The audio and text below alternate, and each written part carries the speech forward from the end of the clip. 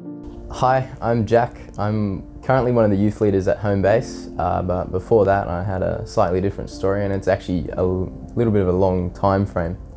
I'll start right at the start, I guess. For context, my mum and dad are both Christians, and were youth leaders back in their day. That was whenever that was. I won't shame them with that.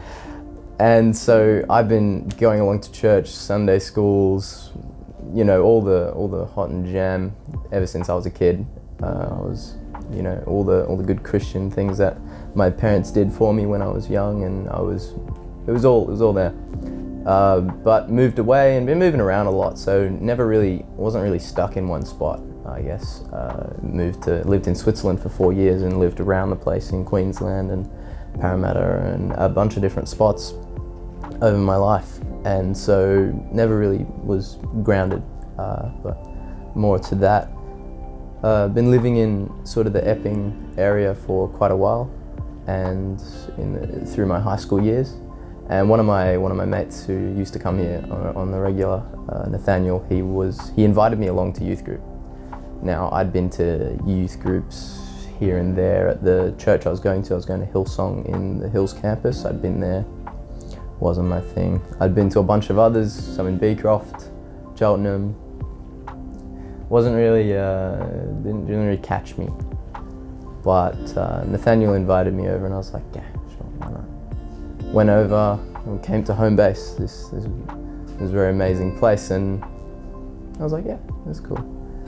And then I didn't come again for another couple of years, I think, and then decided I'd come back. He just kept asking me. He'd ask me every Friday before I was going to go home, and said at lunchtime, he was like, hey, want to come along to youth? And I'm like, yeah, sure, but this. I kept making excuses. I kept doing other things.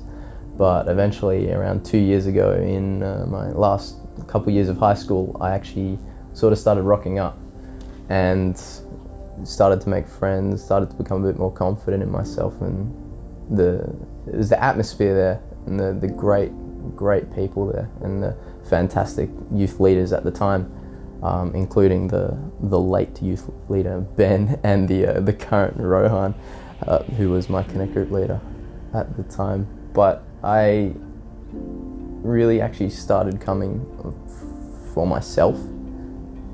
It ended up that my friend Nathaniel actually stopped coming, and I would still rock up, which was one of the things that stopped me coming earlier, because he wasn't coming the next week, so I didn't come.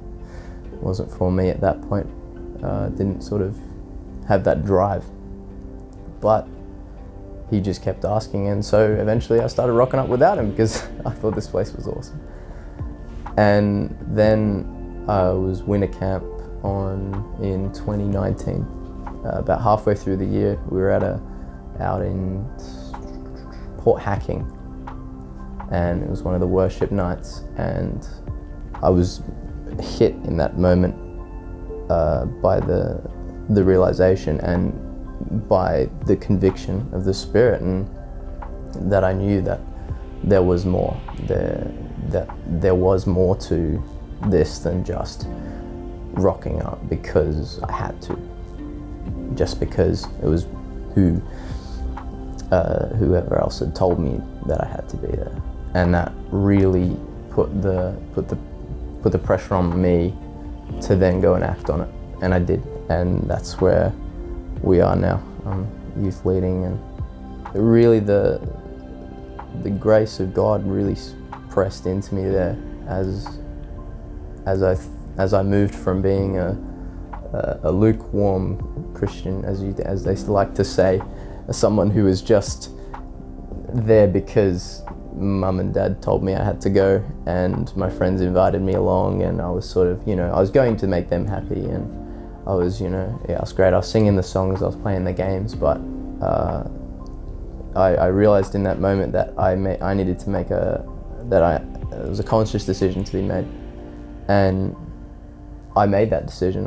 I started turning up to C3 in the old hall before it burnt down, and started to really make my own way in life, and it's been an amazing journey.